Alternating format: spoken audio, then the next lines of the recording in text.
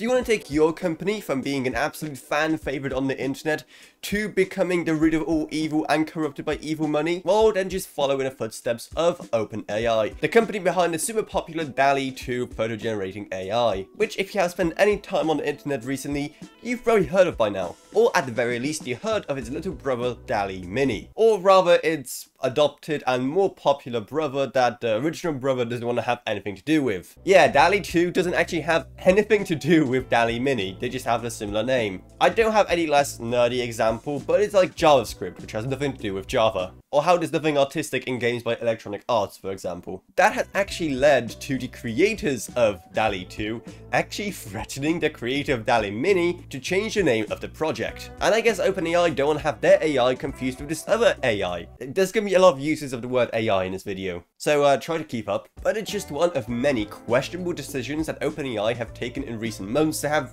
really soured people's opinion of them. Because ironically, there's nothing really open about OpenAI anymore. The company originally started out by creating pretty open AI, and in fact they also use a lot of open source projects as well to build up their own projects. But then something happened. They became successful. Not only that, but they apparently took it upon themselves to be the arbiters of justice and decide who can use the AI or not, and who can use it responsibly. So at the end of the day, there's like nothing open about OpenAI anymore. Their software isn't even open source, and DALL-E 2 right now is only open to a very select few people, most of which just so happen to have a large social media following. The reason most people know of DALL-E 2 right now is because of its presence on social media, and everyone has been excited to get their hands on it. So they were pretty disappointed to find out that OpenAI are at the gate just letting a select few people through because they think their AI is just so great that people cannot be trusted with it, which is pretty much the most egotistical thing a company can do, but whatever. Now, as is pretty common in human history at this point, whenever something successful comes along that is only restricted to a select few at the very top,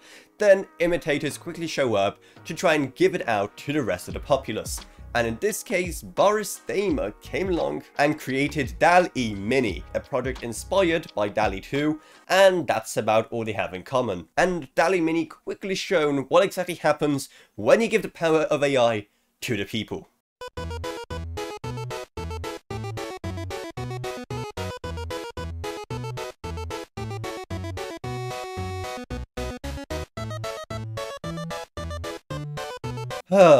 I love the internet. So clearly OpenAI's concerns about people not using their AI responsibly may have been warranted, but at the same time, it's the internet. What do you expect? You give the internet any tool, and by the end of the day, they will figure out how to combine it with memes, war crimes, and Rule 34.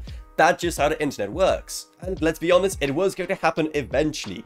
If OpenAI ever opened the floodgates for DALL-E 2, the exact same thing would happen. Even if the quality of DALL-E Mini's images is pretty poor, let's be honest, these aren't definitely photorealistic or of any use, especially because of the super low resolution, that doesn't matter.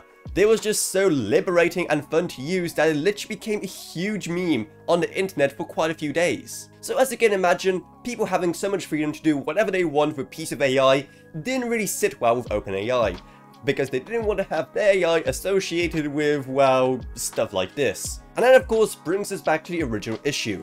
Did Boris Dayma have the right to use the word DALL-E in his AI's name? I mean, legally, technically, he probably had the right, but let's be honest, the OpenAI guys would never be happy with anyone else using the name DALL-E for any other purpose, which is understandable. But if DALL-E Mini wasn't called DALL-E Mini, then DALL-E Mini wouldn't have never become such a huge hit online that it has become today.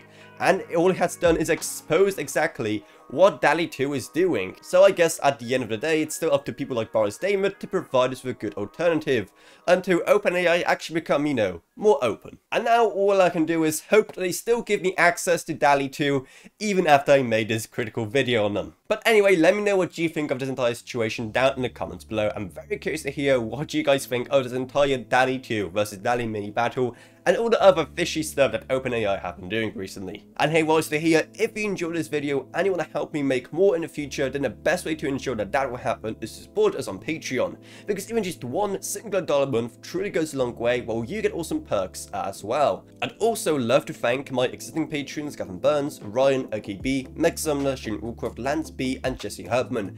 Thank you guys so much, support truly goes a long way. Down here is going to find our merch store, our Discord server, and our social media links as well. But anyway, that's about it, so I hope you enjoyed this video. If you did, then remember to subscribe, like, whatever, and I'll see you all in whatever I make next. Goodbye everyone. Goodbye.